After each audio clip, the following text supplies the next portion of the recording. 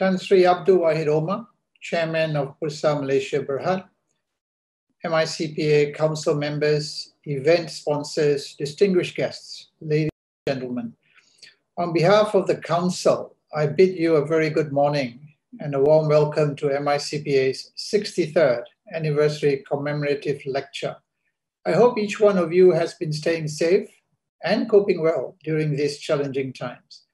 We're very pleased to be able to gather colleagues, friends, and associates within the accounting fraternity and beyond on this platform to listen to a captivating speaker on a topic that is fast becoming so important and is no more a buzzword amongst fellow professionals today.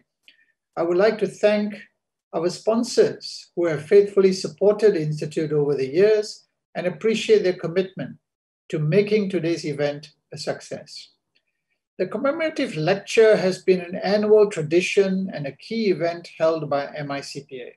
The various themes chosen always reflect the objects of the Institute, which are to develop and uphold the highest standard of accounting education and practice. I'm proud to say that our members have remained steadfast in maintaining technical excellence in what they do. In line with the Institute's 63rd anniversary this week, we are truly glad to be able to celebrate it with you at this event. The lectures have become the summit event in the Institute's annual calendar, as they provide an opportunity for us to evaluate the most pertinent issues affecting the Malaysian economic environment and the role of the accounting profession therein. Over the years, we have had eminent speakers share their perspectives on current topical issues, which is a strong indication and a clear testimony to the importance accorded to this annual event. This year's lecture will be the first one held without a luncheon, and the first one held virtually, something we will all have to accept as a norm in these interesting times. However, we are pleased that we are able to have a much wider audience joining us from various locations, even outside of Malaysia. Now, on behalf of the MICPA Council, allow me to express our heartfelt gratitude to Tan Sri Abdul Wahid Omar for making the time to address our distinguished audience today. We truly appreciate his support towards the Institute and the profession over the years and are honored to have him here with us. Tan Sri Abdul Wahid will be speaking on ESG, Islamic finance, and the accountancy profession, the way forward, which I think is an excellent and relevant topic for all those in attendance, as our profession is best suited to support organizations in responding to investor demands for ESG information and ultimately improve the management and reporting of ESG performance, as well as assist in driving Islamic finance further ahead. Accounting professionals are indeed a uniquely qualified bunch of people who can help organizations to increase stakeholder trust and confidence. Without a doubt, today's lecture is going to be a thought-provoking one, and I look forward to hearing from Tan Sri Abdul Wahid, who has been at the forefront of the government's economic policies, as well as someone with a strong background in the corporate world. Please do feel free to ask questions on the topic at hand, and we will try our best to address them during the Q&A session at the end of Tan Sri's lecture. Before I invite Tan Sri Abdul Wahid to present the commemorative lecture, allow me first to introduce him. Tan Sri Abdul Wahid Omar is currently the chairman of Bursa Malaysia Berhad and Universiti Kebangsaan Malaysia. He's regarded as one of the most versatile corporate leaders in Malaysia, having successfully led 4 major organizations involved in infrastructure development, telecommunications, financial services, and investment management. He served as group chairman of Permodalan Nasional Berhad, Malaysia's largest fund management company, from August 2016 to June 2018, following completion of his term as a senator and minister in the Prime Minister's Department in charge of economic planning from June 2013 to June 2016. Prior to his cabinet appointment, Tan Sri Abdul Wahid was the president and CEO of Maybank, Malaysia's largest public listed company, and one of the leading banking groups in Southeast Asia from May 2008. He was credited with transforming Maybank into a regional banking group and a global leader in Islamic finance. Prior to joining Maybank, he was the group CEO of Telecom Malaysia Berhad from July 2004 until his demerger with Axiata Group Berhad in April 2008. He was also formerly the MD and CEO of UEM Group Berhad, his first role as CEO at the ripe old age of 37.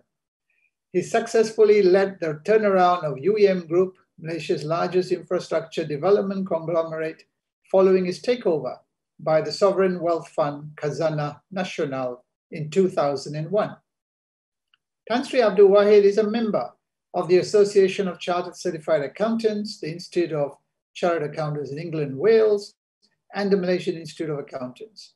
He has received numerous awards throughout his career. This includes Malaysia's CEO of the Year 2006 award from Business Times and American Express, the Asian Bankers 2013 Leadership Achievement Award for Malaysia, and the Edge Value Creator Award 2013. He was also awarded the Honorary Doctorate in Economy from Multimedia University Malaysia in 2014 and the Honorary Doctorate in Economy and Muamalat Administration by the Islamic Science University of Malaysia in 2018. Tan Sri Abdul Wahid currently serves as a trustee of WWF Malaysia, Professor of Practice at INCF, and is a visiting fellow at the Oxford Centre for Islamic Studies, UK. Ladies and gentlemen, please join me in welcoming Yang Berbahagia Tan Sri Abdul Wahid Omar.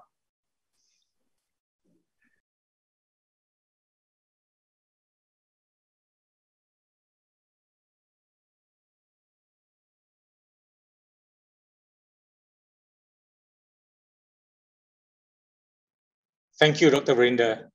Bismillahirrahmanirrahim.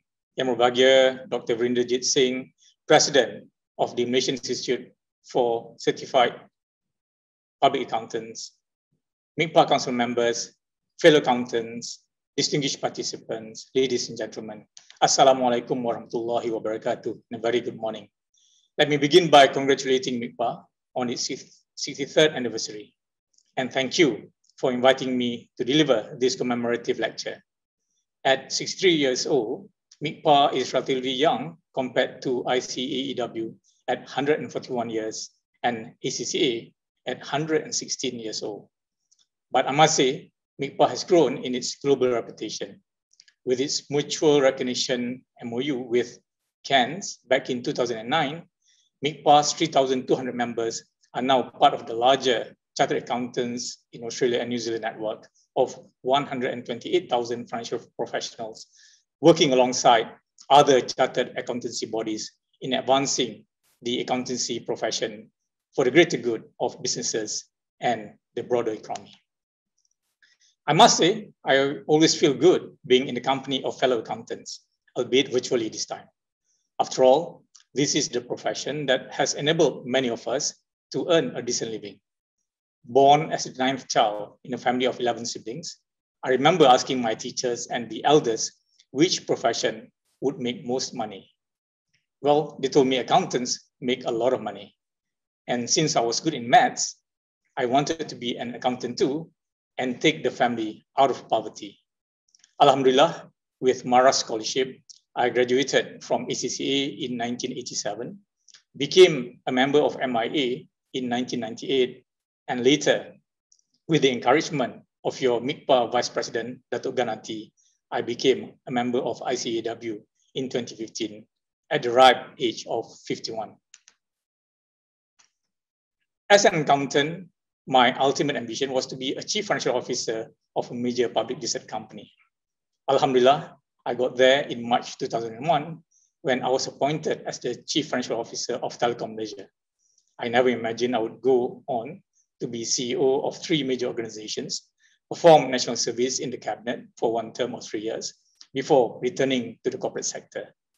Apart from my current role at Bursa Malaysia, I'm truly privileged to be able to contribute in the area of education at UKM, our national university, as chairman of the board of directors, at INCF, the Global University for Islamic Finance, as a professor of practice and as a visiting fellow at the Oxford Center for Islamic Studies. I'm also fortunate to be involved in nature conservation as a trustee of the Worldwide Fund for Nature, Malaysia. With such interest and exposure in accountancy, conventional and Islamic finance, capital markets and sustainability, and with a growing awareness on climate change globally, it should not be a surprise that the title of my lecture this morning is on ESG, Islamic finance, and the accountancy profession, the way forward. Please allow me to share my perspectives in 4 parts. First, on climate change and the global commitment towards sustainability. Second, on developments in Islamic finance and ESG. Third, on commonalities between Islamic finance and ESG. And fourth, the role of the accountancy profession. Ladies and gentlemen, we all know how catastrophic COVID-19 has been globally over the past year and a half.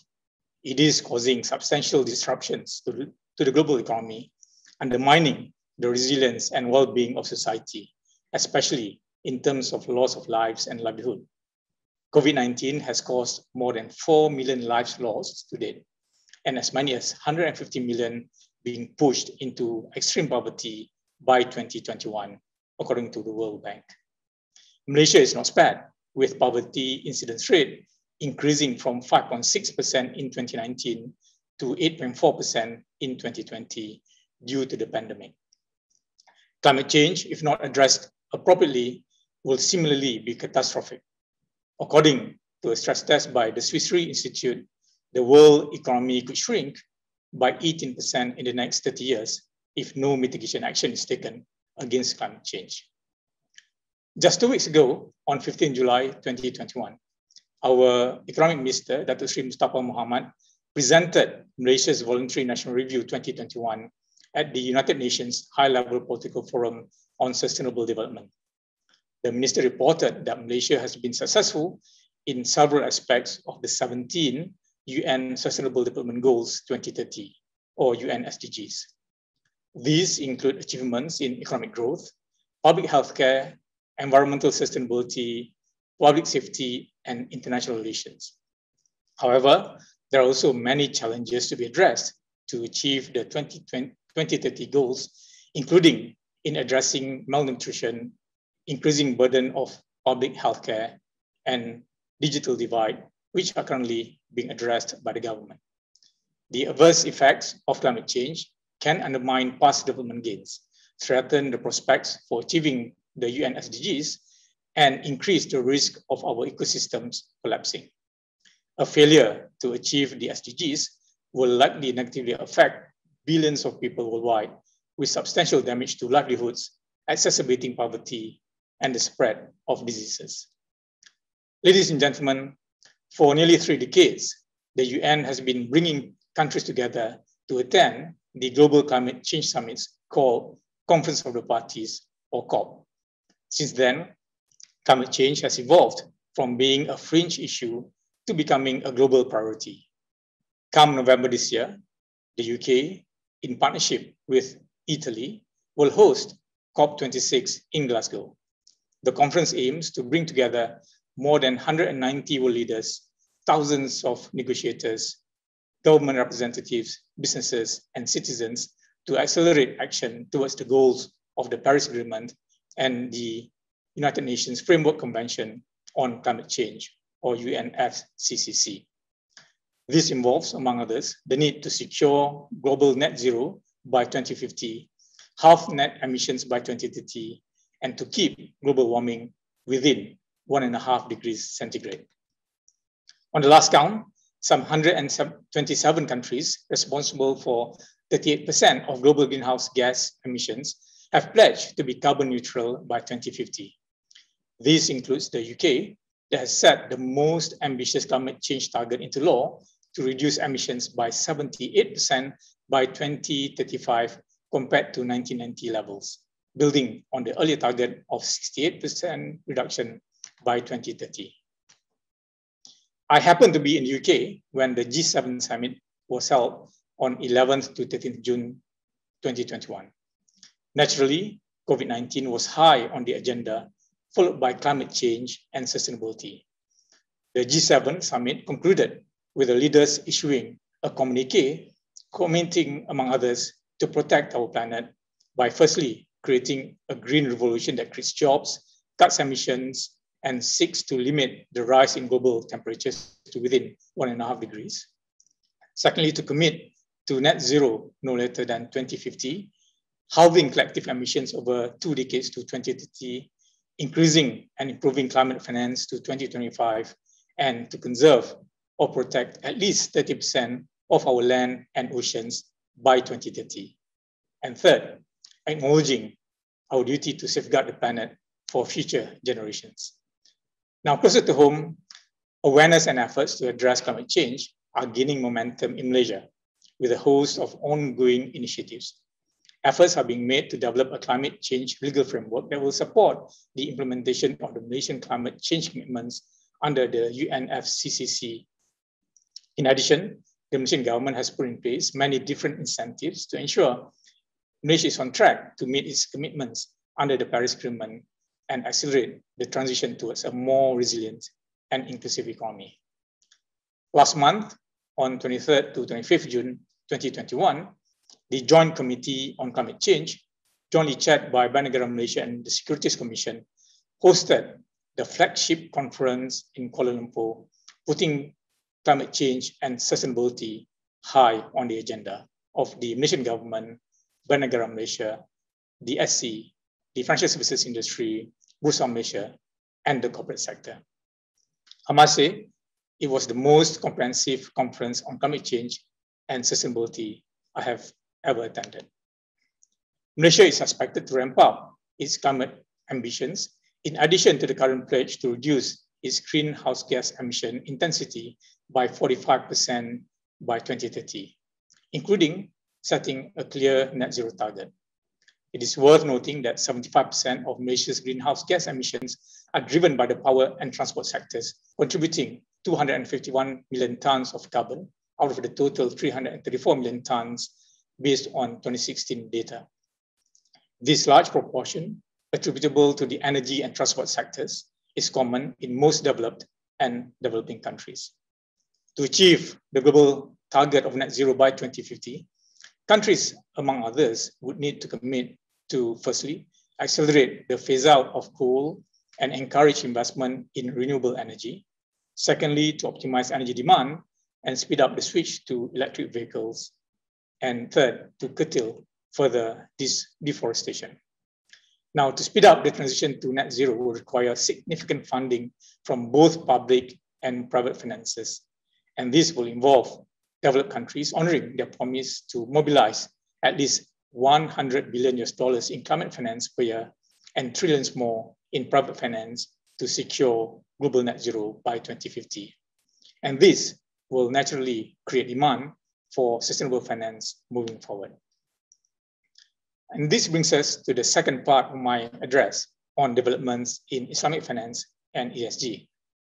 Based on the Islamic Finance Development Report 2020 by the Islamic Corporation for the Development of the Private Sector, or ICD, and Refinitiv, the 2020 total Islamic finance assets globally stood at $2.9 trillion. Due to COVID-19 pandemic, the overall value of Islamic finance assets did not grow significantly in 2020. However, it is expected to rebound and grow at the compounded annual growth rate of 6% from 2020 to reach $3.7 trillion come 2024. The growth was driven by continued growth in Islamic banking assets, which stood at $2 trillion, representing 69% of total Islamic finance assets. The growth was also driven by the elevated levels of sukuk issuance in the traditional markets of GCC and Southeast Asia, besides the growing global popularity of green and ESG sukuk. The value of sukuk assets stood at $538 billion, representing 19% of total Islamic finance assets. The pandemic has also been a game changer in driving several Islamic financial institutions to move their products onto the digital platform. On the Islamic asset management industry front, total Islamic assets under management increased some 29.8% to $102.3 billion in 2019. These assets are mostly domiciled in Saudi Arabia, Malaysia, and Iran, which collectively make up 81.5% of the total assets under management. But Islamic asset under management is still small relative to sustainable investment and ESG-driven assets of $38 trillion in 2019. Sustainable investing, also called responsible investing or values-based investing, involves incorporating environmental, social, and governance factors when making investment decisions rather than purely on financial considerations. Today, sustainable investment has transformed from niche products into mainstream capital market offerings as more discerning investors shift towards climate-friendly activities to minimize their impact on the planet. Over the years, financial market participants have gained a better understanding of the value proposition of incorporating ESG considerations in asset allocations and recognize the potential in the increasing client demand for values-based investing. Based on a recent Deutsche Bank GSIA analysis, assets with ESG mandate is expected to reach $160 trillion by 2036. This would mean close to 100% ESG integration into fund management. Now, many of these initiatives are driven by the United Nations Principles for Responsible Investments, or UNPRI. The 6 PRIs are a voluntary and aspirational set of investment principles that offer a menu of possible actions for incorporating ESG issues into investment practice. These principles were developed by investors for investors. And the 6 principles are, firstly, that we will incorporate ESG issues into investment analysis and decision-making process. Second, incorporating ESG issues into ownership policies and practices. Third, appropriate disclosure on ESG issues by the entities in which the fund managers invest in.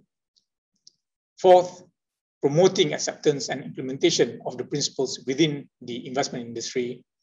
Fifth, working together to enhance effectiveness in implementing the principles. And sixth, reporting on activities and progress towards implementing the principles. The list of UNPRI signatories is growing rapidly, now with more than 4,000 institutions signed up to date. This reinforces the global momentum for ESG investing, where all institutional funds will eventually only invest in companies that are ESG compliant in the future.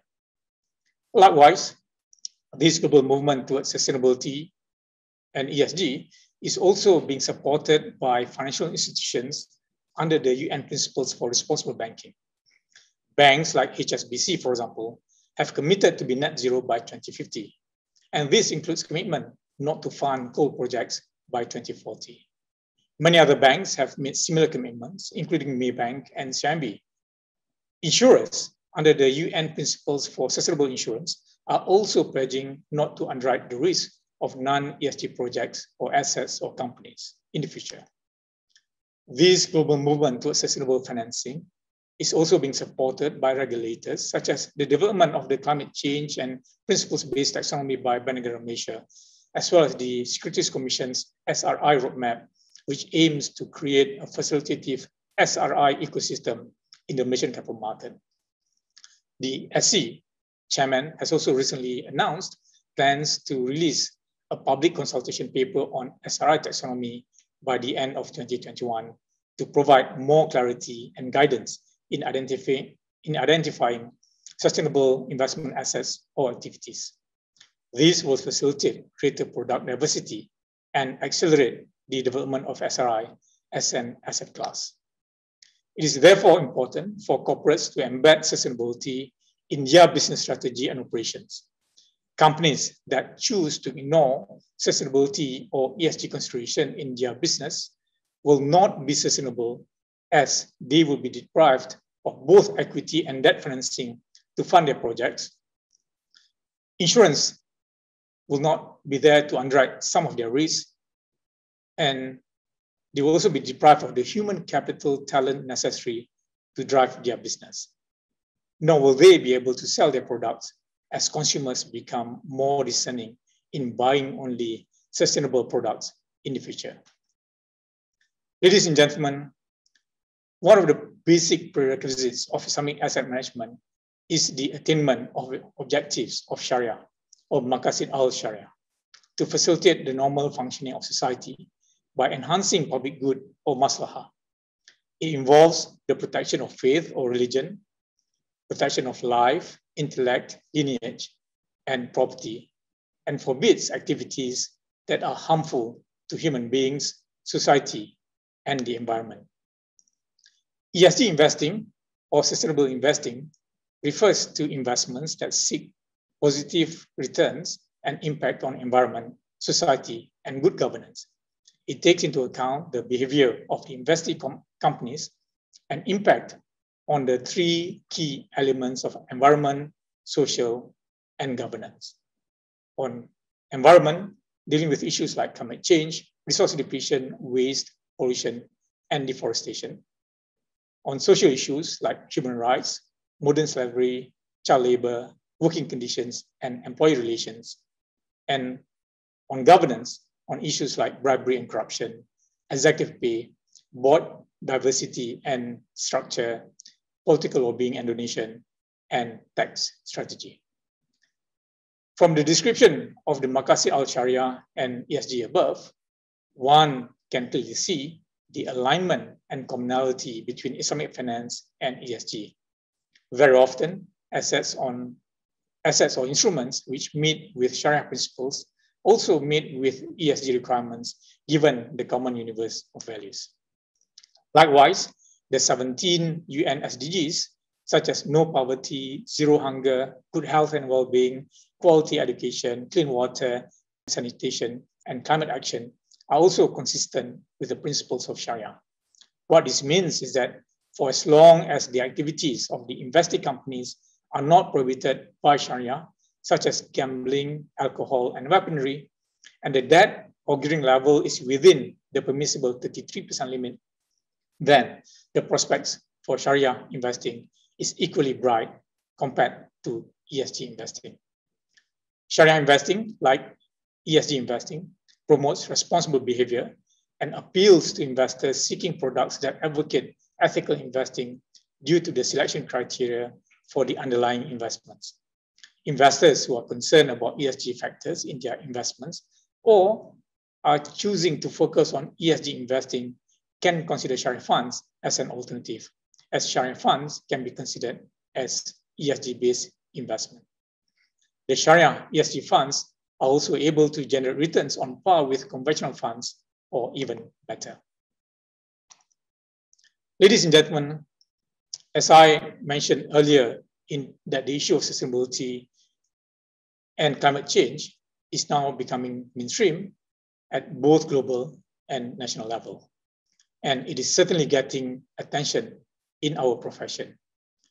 If I were to use the articles featured in MICPA's Mission Accountant Journal, March to April 2021 edition as a yardstick, there were two major articles on sustainability. That is, firstly, managing ESG risk is a matter of short-term pain, long-term gain by Ron Shen. And there was a second article on moving ESG up this decade's business sustainability agenda by Arina Kaur. These are two very good articles, I must say. As finance professionals, accountants are expected to play key roles in embedding sustainability in businesses. These may include, among others, primary involvement and responsibility in the following three areas, among others. First, on assessing sustainability and climate change risk affecting the company's strategy and operations.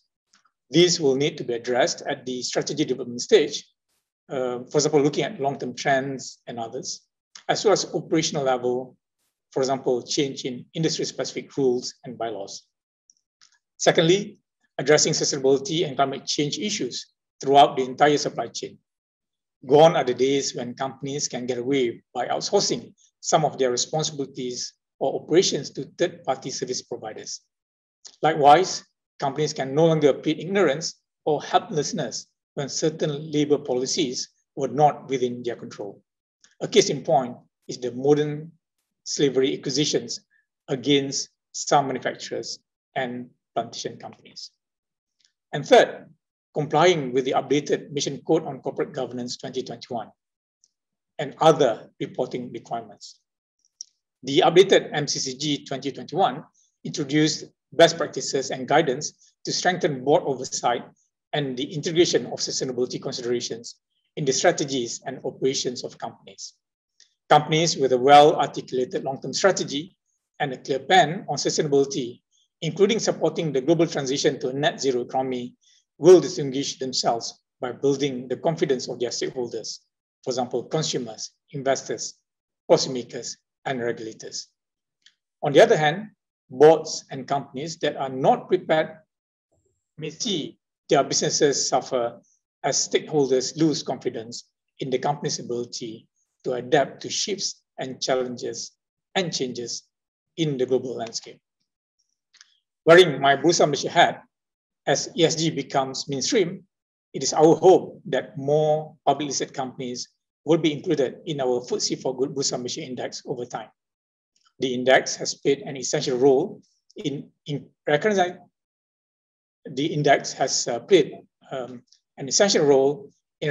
PLCs that have taken steps to improve their ESG practices and disclosures. Since its launch in 2014, the number of constituents in the index has tripled from 24 to 76. It is important to note that the FTSE4Good framework is mapped out to other global standards, such as the GRI standards. It follows the principles of positive screening with a blanket exclusion applied for manufacturers of tobacco, weapons, and coal. Bursa Malaysia continuously engages with its stakeholders to see if there is a need to incorporate more SRI elements in the ESG index that can better suit our local investment landscape. This has contributed to Bursa Malaysia launching the FTSE4Good Bursa Malaysia Sharia Index on 5th July 2021. This new index currently comprises 54 constituents of the FTSE4Good Bursa Malaysia Index that are Sharia compliant according to the Securities Commission's Sharia Advisory Council screening methodology.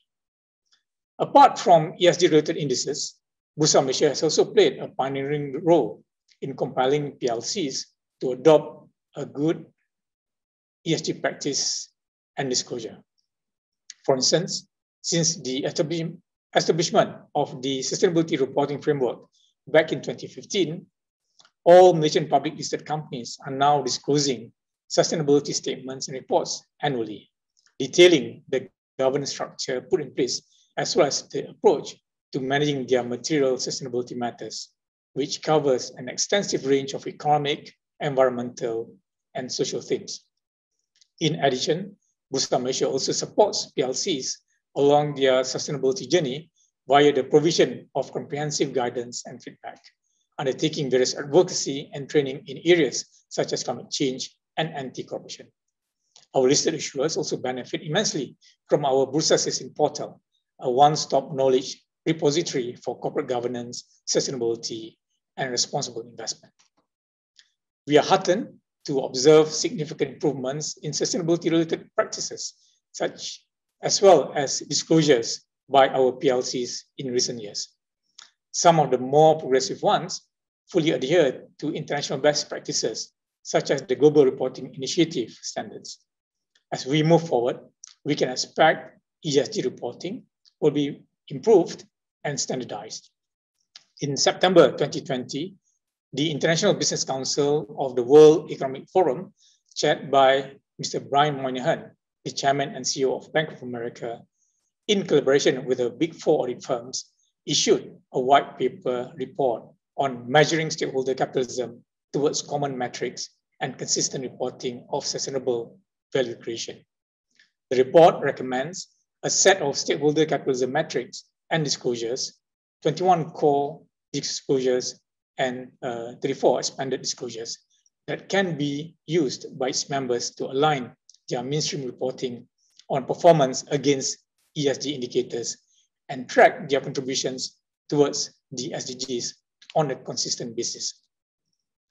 The 5 leading ESG standard setters, that is the Carbon Disclosure Project, the Climate Disclosure Standards Board, the Global Reporting Initiative, the International Integrated Reporting Council, and the Sustainability Accounting Standards Board also agreed in September 2020 to work together to align their various standards and frameworks. The work of IBC and the 5 standard setters mentioned just now are fundamentally complementary and could form the natural building blocks of a single coherent global ESG reporting system. Some of you may be asking, why are we doing all this?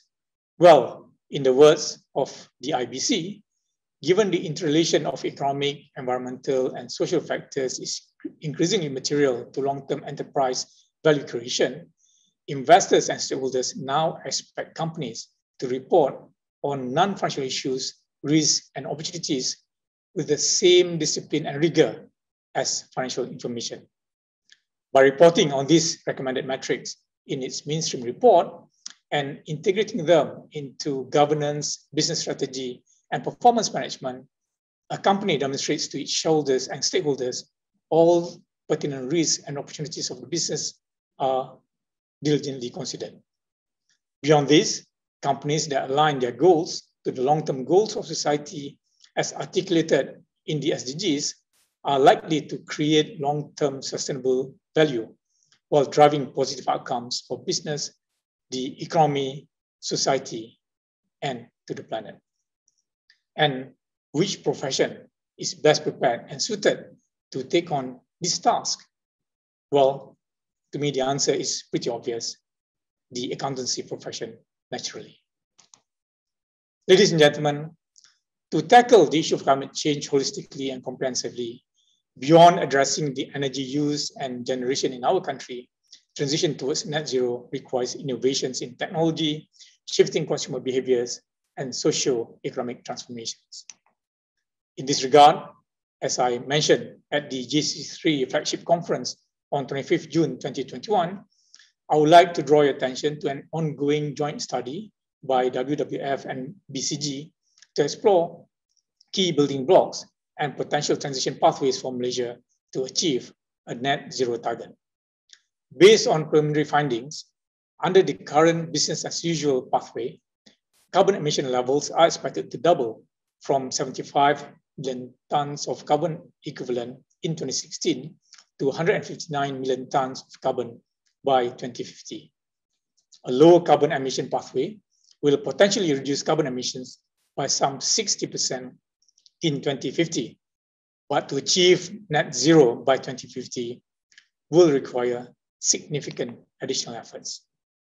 For illustration, the most cost-optimal way to reach net zero by 2050 will require 100% electric vehicle penetration, 57% renewables in energy mix, retention of 55% forest cover, that means 18 million hectares in 2050 compared to 18.2 million hectares that we have currently, and limited carbon capture, utilization, and storage requirement.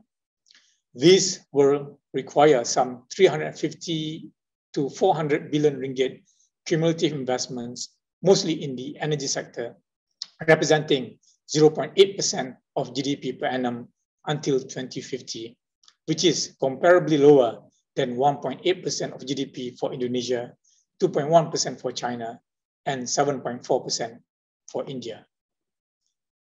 In terms of benefits, Malaysia's climate transition could generate up to 40 billion ringgit in incremental GDP and 400,000 incremental jobs by 2050. These are preliminary numbers and they are subject to further studies expected to be completed by September 2021. Completing this study will require significant input from all stakeholders. And to this end, I would like to invite all of you, accountants, and all mission corporates to come on board to work together on a possible net zero pathway for Malaysia. We are encouraged by some of our biggest companies, such as Petronas, Maybank, and Samdabi, which have stated their net zero ambitions to address the impacts of climate change. We hope these companies can serve as good role models for their peers to emulate. As more asset managers focus on net zero, companies that show both a commitment to lowering their greenhouse gas emissions and targets on how to get there will mostly likely be favored. Ladies and gentlemen, before I end, please allow me to highlight the plight of our national icon, the Malayan tiger, which is critically endangered and on the brink of extinction if no drastic action is taken.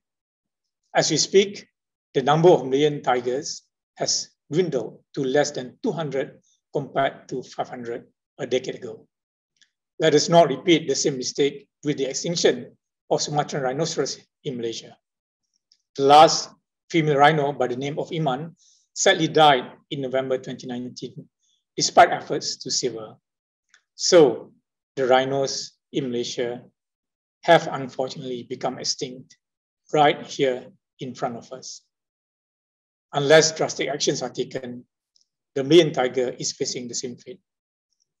Let us all do what we can to save the Malayan tiger from extinction. And please visit the website of wwf.org.my to find out how you can help save our Malayan tiger. It is my hope that one day our Malayan tigers will thrive in the wild with an abundance of natural prey such that they will not be bothered by the presence of humans anymore. Just like the majestic cheetah at the Serengeti National Park, Tanzania, which was caught on an iPhone camera from a distance of 10 meters. Thank you, ladies and gentlemen, for your attention. I will be happy to answer your questions. Thank you.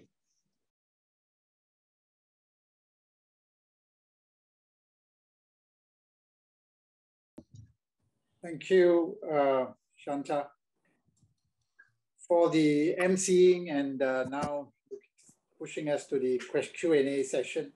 And hopefully we can do justice to the many points that Tan Sri Wahid had raised in his presentation. So first of all, Tan Sri, thank you for the overall presentation. And I think it covered a very wide set of angles. And this is the latest thing in terms of ESG, climate change. It's no longer a buzzword.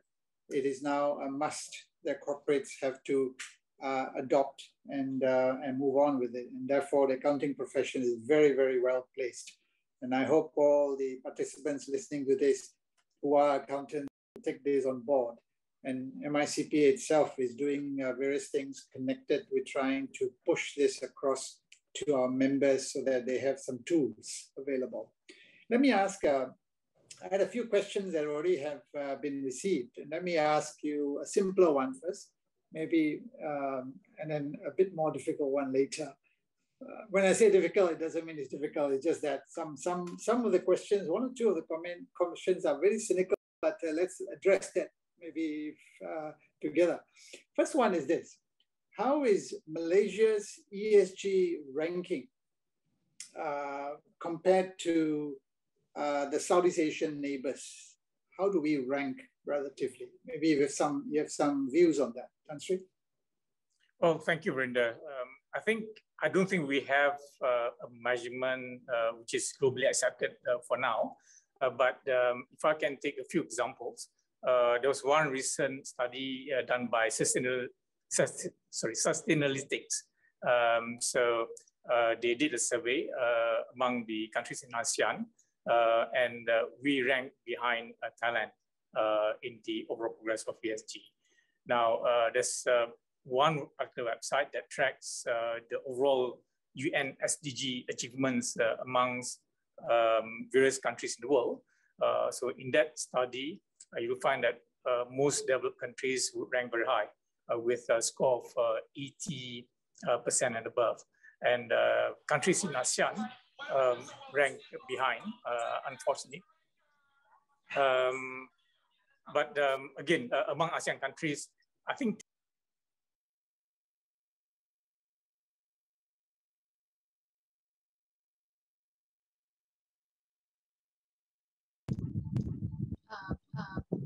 I think your volume is need to be. Sorry about that. Yeah. Sorry. So I was saying that there is that looking at the UN SDGs, where European countries have fared very well, but many Asian countries are lagging behind. But within the context of ASEAN, typically we are ranked quite visible. So perhaps behind Thailand, as I mentioned. And there's also another study, this is on the ASEAN corporate governance. So this is not ESG broadly, but within the context of governance, I think mission companies fared very well, again, among the top. So it varies, if I may, Brinda. Okay, thank you. And then there's another question that is very relevant in the context of the current pandemic that we are facing, COVID-19. And again, it doesn't mean that it can be answered, but let's just take a stab at this. And the question says, due to the COVID-19 pandemic, many businesses are struggling to survive, and some of them, of course, have already terminated their operations. And I think hospitality, transportation are in a serious state of affairs. So the question just asks, should companies move away from this focus on ESG, or could ESG help companies bounce back from this dark period? It's a difficult one, I think, but because it doesn't mean that ESG is the answer. But anyway, perhaps Tan Sri, you would like to just give your comments on this? Well, thank you, Verinda. I don't think it's mutually exclusive in that sense. So we do appreciate that many businesses are suffering under the current environment. So naturally, whether you are a big corporate entity or medium-sized company or SMEs, so most companies have been affected. So naturally, the priority today would be to ensure sustainability of your business. So I think many people have started to save costs and make sure that they have enough cash flow to sustain for the next few months before the economies reopen again, and they can start to regenerate their cash flow. So this will apply to most companies. But that doesn't mean that they must not prepare for the long-term survival and growth in the company. So as I mentioned, this global movement towards sustainability is no longer on the fringe, it's mainstream, and something which businesses cannot ignore. I mentioned, if you're a public listed company, you can not expect institutional investors to invest in you if you don't look after sustainability issues. Likewise, banks will not lend to you. Insurers would be reluctant to insure your assets, or you have to pay a huge premium to insure your assets or your projects. You can't get human capital, so many of the young generation will not want to work for you if you're not considered to be sustainable. And certainly, the final point will have to be your consumers, your customers. They will not buy your products if you don't take into account sustainability in your business operations and strategy, for sure. Yes, yes. So it's a journey that one has to embark on and move with the times, as you said. So let's come back to this point on auditors. And how does ESG impact the audit or the field of auditing? And how can auditors equip themselves to add value in terms of educating your clients and helping your clients adopt ESG? Well, I've always viewed the auditors as being central to this issue in the sense that all businesses, all companies will have to produce financial statements, and the financial statements will have to be audited.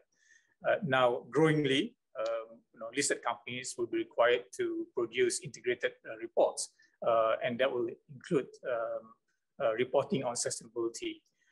So it is an evolving issue, an area.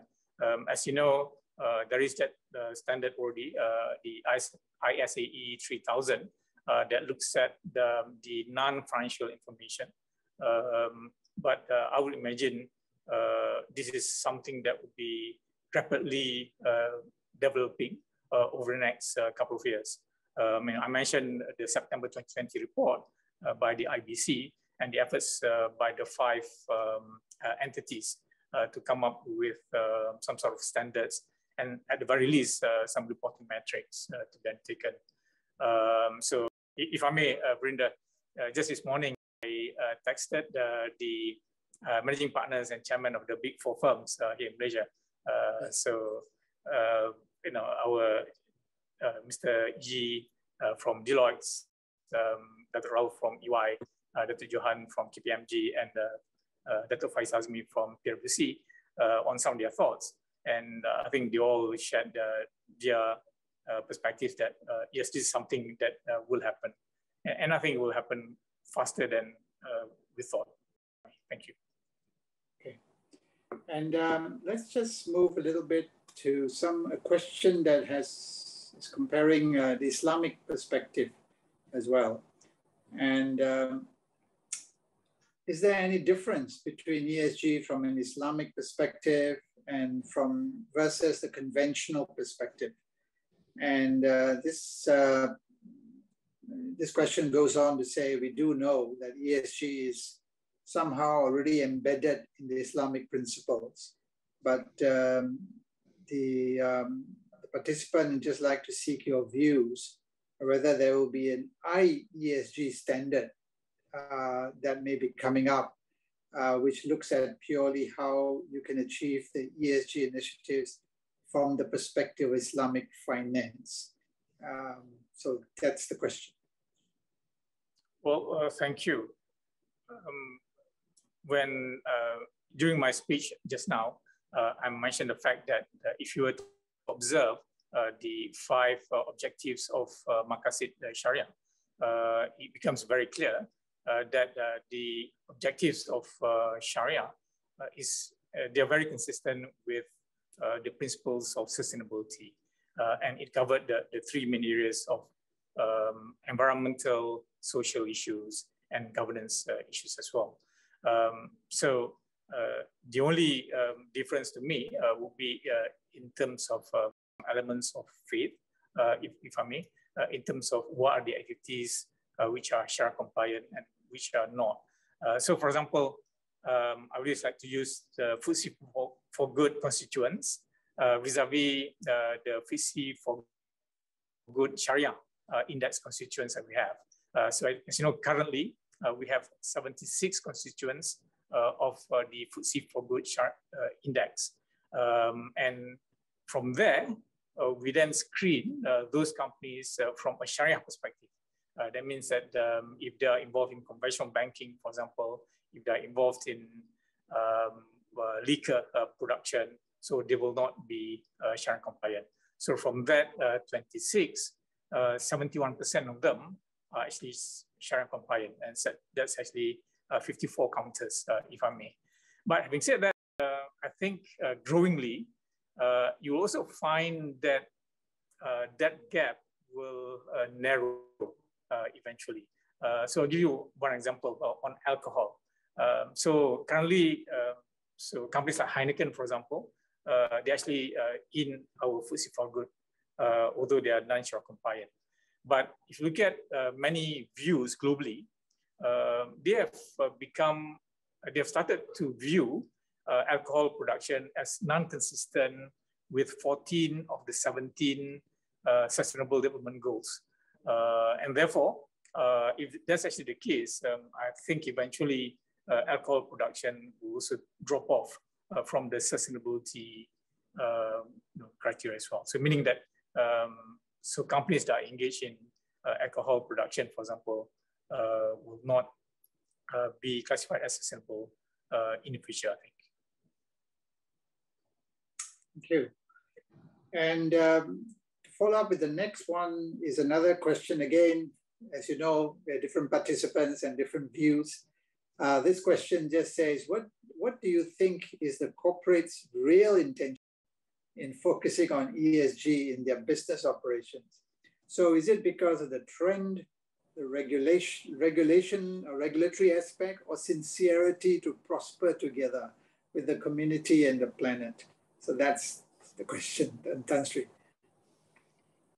Well, Verinda, I always believe in every single person wanting to be a good person. So in Malay, we call it bersangka baik in a sense. So that means that I think if you have a choice, every single company would also want to do good. But having said that, I think they will have priorities, and they also need to know what does it take to do good and to be good. Now, for the moment, sustainability being a relatively new concept and new issue, a lot of companies are trying to understand better. And for the moment, many of them are looking at it from a compliance perspective. Not that they don't believe in it, but it's just that the comprehension level may be not as high yet. And therefore, what they do now is actually busy looking at from a compliance perspective. My view is that over time, as the comprehension level increases, so naturally, they will truly embed all the elements of sustainability in their strategy and in their business operations. So I mentioned earlier that from a governance perspective, there is no choice, right? Because every single board will be required to make sure that the elements of sustainability will be embedded in their strategy and business operations. So no longer just a purely risk issue, but it must be truly embedded. And therefore, it's something which I think all companies will take seriously. And again, it's a matter of comprehension. So I hope you don't mind. My lecture earlier was a bit long because I felt it was necessary to provide that big picture about the global climate change movement beyond just the corporate side. So again, we will continue to do this. And I think it's actually very important to make sure that people understand what do you mean by being carbon neutral? What is net zero? So what are the contributors, the energy mix?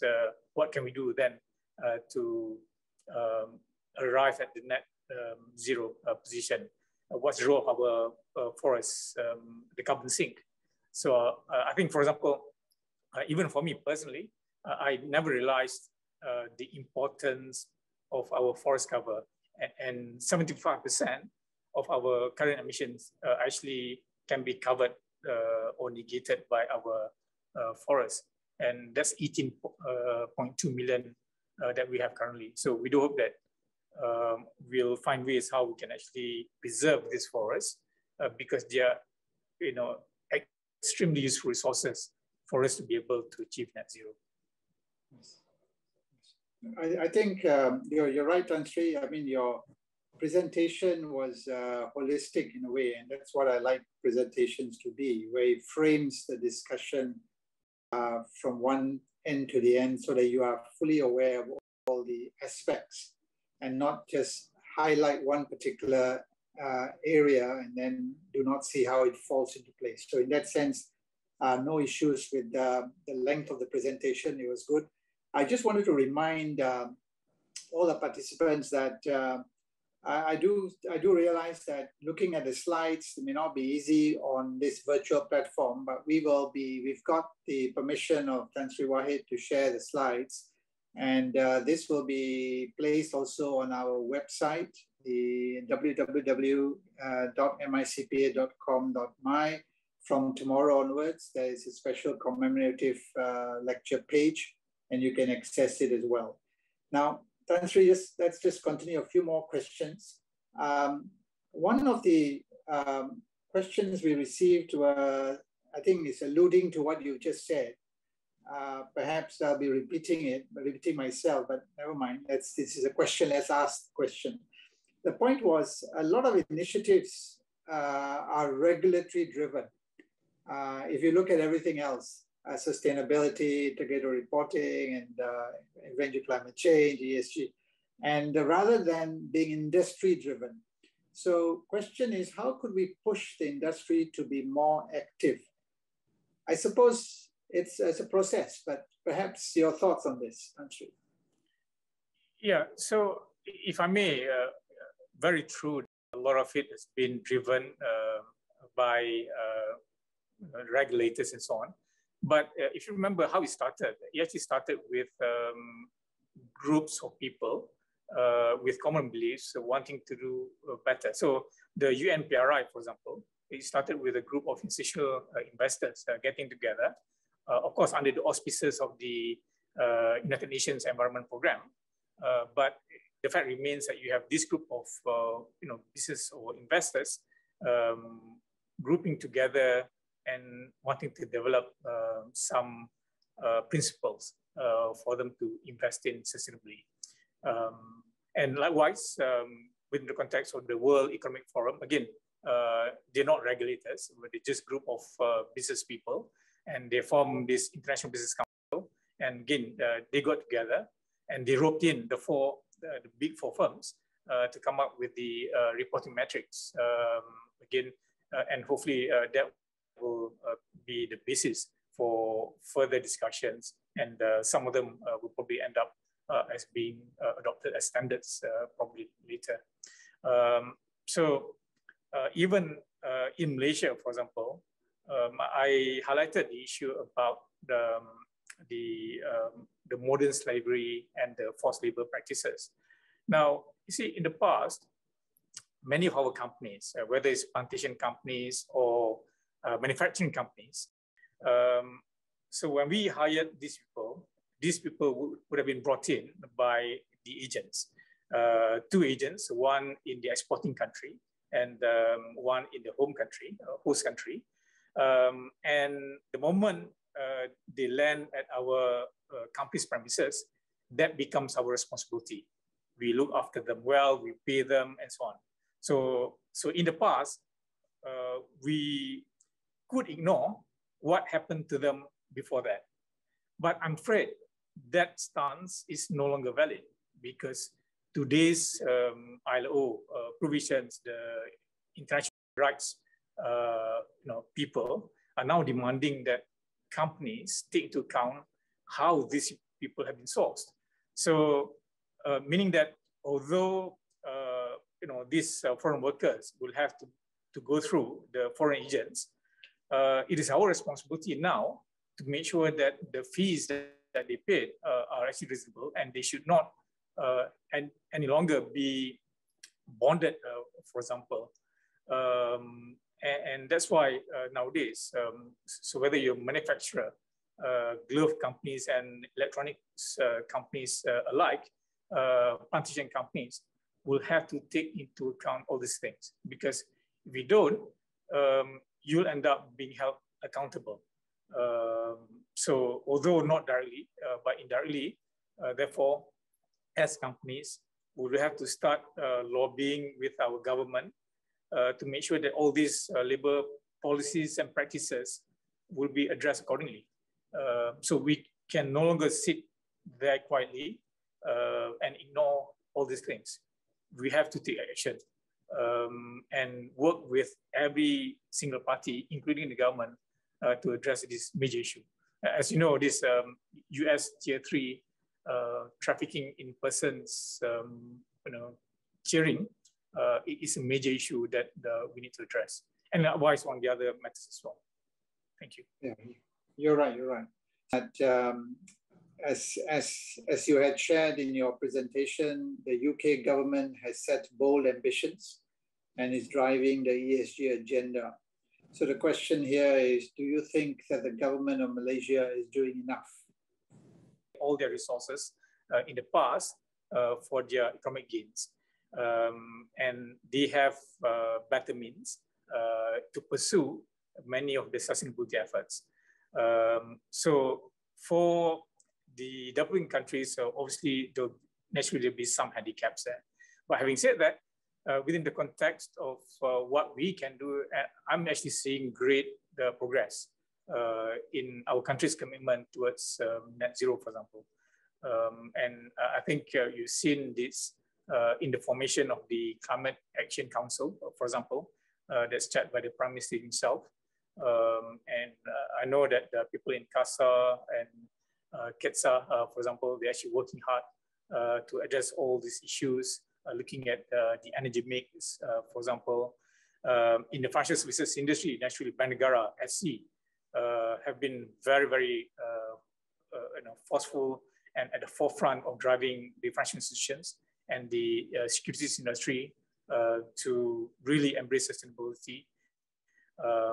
And my view is actually, if you look at the whole of society kind of approach being undertaken, I think is great encouragement, I would say.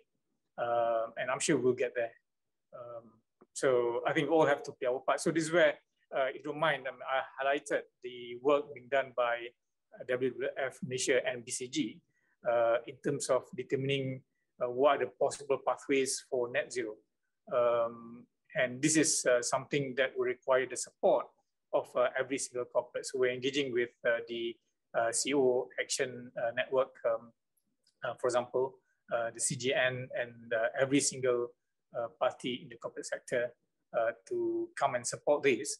And together, let's find the appropriate pathway for Malaysia to achieve net zero. And I know the default position is now is by 2065, but we should see whether we can work together and find and accelerate that towards 2050. And again, why are we doing this? I think we are doing this apart from the greater good of mankind, but it's also for the greater good of all of us, because if you were to ignore this, it will be to our detriment, if I may. Yeah, our planet itself will be impacted as well. Definitely. So connected to that, there's one question coming from on a regulatory perspective as well. To what extent would ESG reporting become mandatory instead of voluntary as part of the ways forward in terms of encouraging us to have reached the global net zero emissions by 2050? So that's naturally some of the thought process people may have about compulsion as voluntarism. So I'm not sure whether you believe that there should be mandatory exercise of such standards. Well, eventually it will be. So I think the idea would be to enhance education, to do more advocacy, and get corporates to comply on a voluntary basis. As you know, we are doing a lot at Bursa Malaysia to guide and to assist our PLCs in terms of their sustainability reports. But over time, as you can see from the MCCG itself, over time, all this reporting will be mandatory eventually. So it's a matter of how or what form it takes, and that's something that we all have to develop together. So I would imagine all the audit firms will certainly be roped in significantly into the process. Yes, in fact, the audit firms already have divisions and partners who are leading this particular initiatives on climate and ESG. So they are the first movers from the professional point of view, and ultimately the question is the rest of our accountants.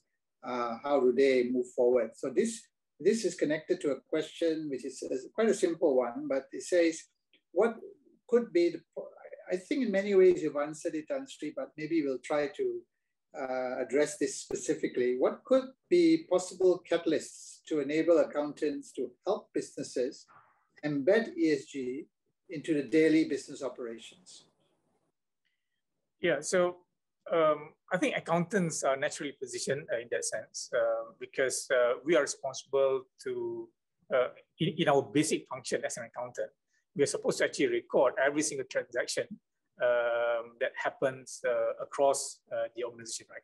So I'm reminded of my initial role as an accountant, as a vice president of finance and treasury, drawing up the accounts, and then you present the management report, and you get invited to the board, and naturally, from just financials, it goes into strategy.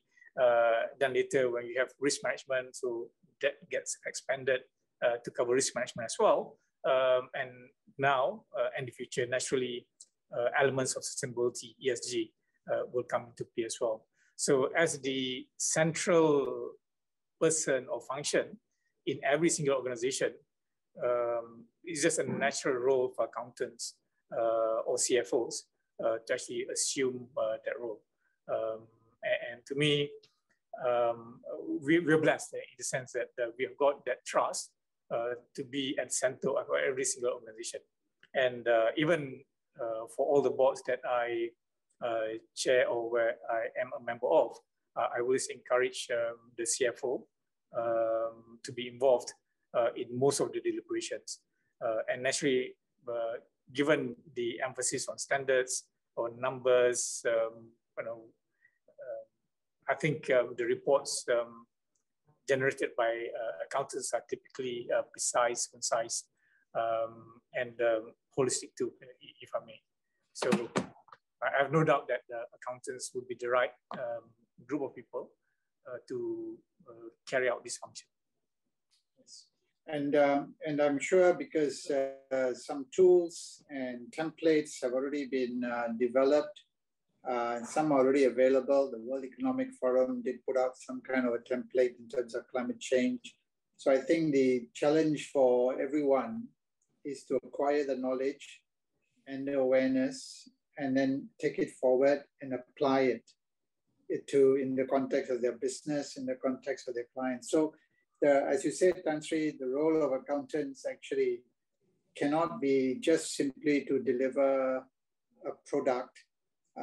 It is also incumbent on us to educate our clients, our potential clients, so that they take on board some of the initiatives that should be taken on board to make the business more sustainable. I think that's the underlying message that you have tried to deliver to our accountants, to say that it's not about embedding it into one report and just say this is and deliver a report, but it's also an encouragement and a learning process that we ourselves as accountants need to share with our clients.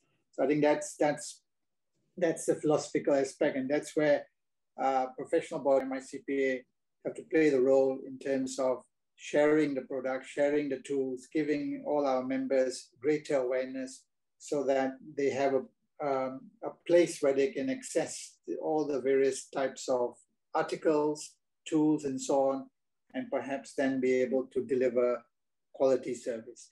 Perhaps one last question, since we are conscious of the interest of time. Just one last question is really on the environmental aspects. I think we have the ESG, the social part you've alluded to as well in terms of workers' housing, how workers' treatment is there, one of those aspects. Governance in terms of boards. This aspect is about the E part, which is the environmental issues. Now, the point here is that environmental issues have been taken very seriously in the developed nations. However, in the developing nations, we tend to find that even though we have policies to encourage our products or services to be environmentally friendly, but in practice, we never really push for solid implementation of these types of practices or suggestions or guides. And so the question is, how can we address this issue in terms of environmental degradation that does occur even, to this day? Tan Sri. Yeah. Again, my view is that it is very much related to the development of the country and society. So naturally, for countries that are more developed, you have greater civil society, if I may, and the income level is actually higher to therefore pay a lot more attention on issues of environmental issues as opposed to the day-to-day struggle to actually put food on the table and so on. Now, naturally, over time, I would expect Malaysia to progress too. My view is that we have all the laws already in place. The challenge has always been how it's actually enforced. And I think, again, my view is actually sometimes you just can't rely on enforcers to enforce the law. You need the society to actually be more responsible and to watch over each other to make sure that we all do our part. So if I can give you one simple example in terms of waste separation, right? Malaysians, we probably have the highest waste per capita. And there's a lot of water, for example, water content in our waste. We don't separate. Now, there's already laws. So the local councils have already put into place the laws, right? So we are supposed to actually do it. But I think the majority of households are still not segregating their waste according to what's recyclable, what's food waste, and what's plastics and so on. So my view is actually it all starts from every single one of us to do our respective part. But of course, as we progress, the more developed we become, the more civic-minded our people will become, and hopefully will be sooner rather than later. And my view is actually this crisis has pushed a lot of us to think and to care more for the environment. And hopefully things will get a lot better and faster over the next few years, if I may. Okay, I think Tan Sri, that was a good summation in terms of what we should be doing as individuals as well, because it actually comes from the heart. We need to understand what should be done, and we cannot be waiting to be always have the big stick being applied to us to force us to do what we want. But you need a big stick at times. But at the same time, you need to have solid education and awareness. And that's where private and public sector plays a part. And then the next aspect is about giving investors the relevant types of reporting, giving companies the tools that they can use to report what they need to report in terms of what investors want, and then making the right decisions accordingly, and so on and so forth. So I think the conclusion, I just like to thank you again for your time and the lecture that you gave us on a very relevant, topical, current issues in terms of ESG, Islamic finance, and the relevant aspects in terms of climate change and so on, and how accountants can play a role in this particular area. So again, I thank you very much, Tan Sri Wahid, and we look forward to some future engagements as well, because I'm sure the MICPA is also planning some aspects in some types of initiatives on ESG, climate change, and so on, and sharing with our fellow accountants on such developments. So thank you very much, and can I pass this over to Thank you, Verinder. If I may, for this invitation, is indeed my honor to be here. And if I may request that all of us will have to do our part in being constructive and try to do what we can to make not just the country of ours, but also the whole world to be a better place, inshallah. Yes. Thank you. Thank you.